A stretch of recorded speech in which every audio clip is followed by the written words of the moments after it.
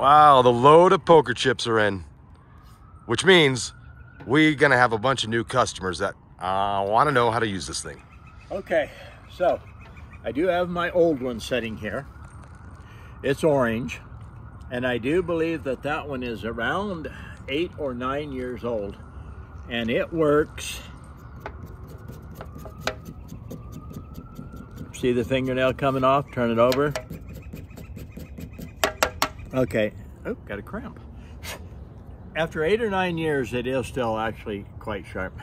So my pocket knife, I just took it out of my pocket, and I can see a couple of places. Okay, the tip is always, I cut a lot. Actually, I was I was actually cutting a bunch of stuff on tile the other day, and I knew I'd have to fix it, so I do have to fix. I mean, the tip is not dull. Okay, but it's duller than I would like it to be. So first of all, people say paper before, paper after. I usually only use paper after. So anyway, come on. And that. All right, so let's see what I carry. I tell people, you know, practice what you preach. Okay, that's not bad. I mean, that's sharp enough. I'll probably make it a little bit sharper. We listen. Okay. So that's just how it comes out of my pocket. So what I'm going to do here is, this is how I'll just go through the whole thing as if it were dull. Okay, 2 corners. There's a 90-degree corner right there.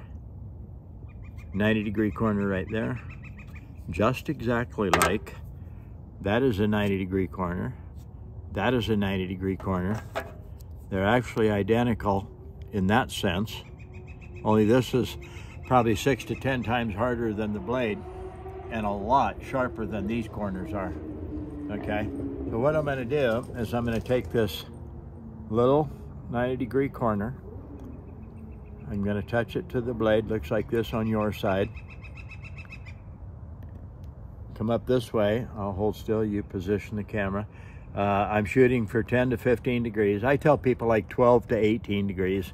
Anywhere in between 12 and 18, do not go above 18 in my opinion. A lot of people say no, they go higher than that. That's okay, but I say no. So then we'll just slide it along the blade like this. I'm going to slow down. It would look like that. You can turn it over and come back this way if you want to, and this way. I do not have the sharpener gripped hard, so it doesn't move. I use this little black jobby here. Some of them don't have that, so it's a little bit more flexible. So when I touch, it can move towards me a little bit before it touches my thumb, which creates a block like that. So when I land on it, it's not a solid. It can actually move a little bit towards me, a little bit springy, just like that, like this. I can come back in here like that, out here. Do the same thing back in there if you want to, out here, like that. Now I'm going to go around the last about 1/8 to 3/16 of the radius and off of the point. I always set it down like this. Come over here, my hand is touching the table, the countertop, my leg, whatever it is.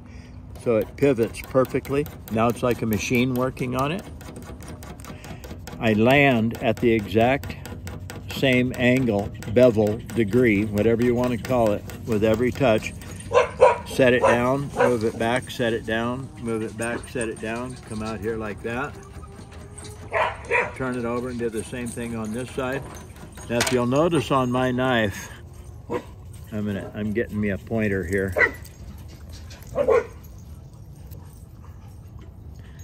If you look at my knife, you're going to see that from the apex to the heel has been worked down flatter and flatter.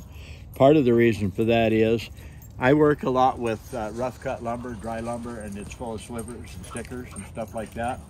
So I actually want my little pocket knife good enough to be able to get a hold of a sticker or something.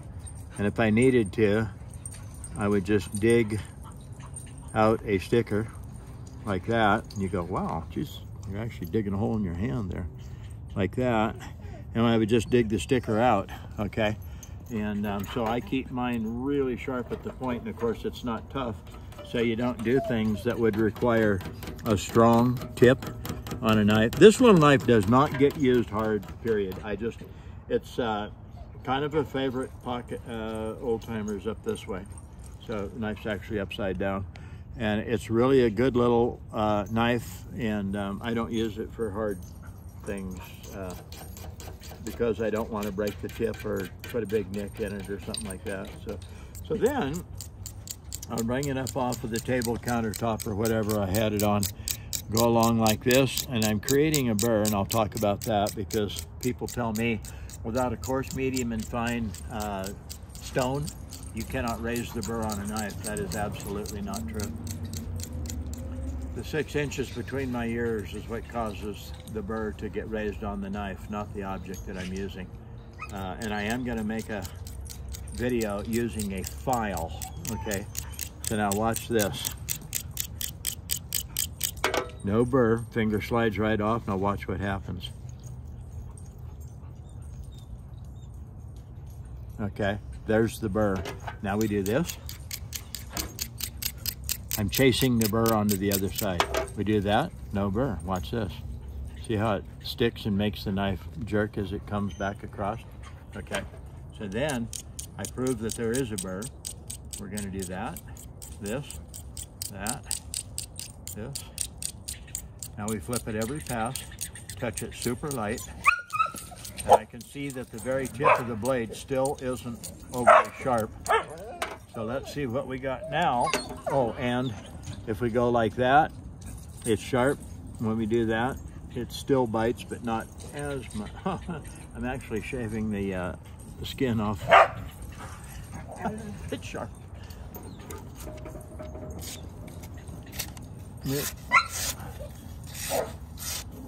And that is sharp enough for a little pocket knife. All right, you can take the fingernail off that easy. Little round, pocketable, tungsten carbide, 6 to 10 times harder than the knives. 90-degree corner, 90-degree corner. Put the corner on the blade like that and move the sharpener. So you can go out like that, that. You can come back this way, that way. You can go any direction you want to, just don't push on it hard enough to really make it bite. And that is how I use this on my pocket knives. Talk to you later.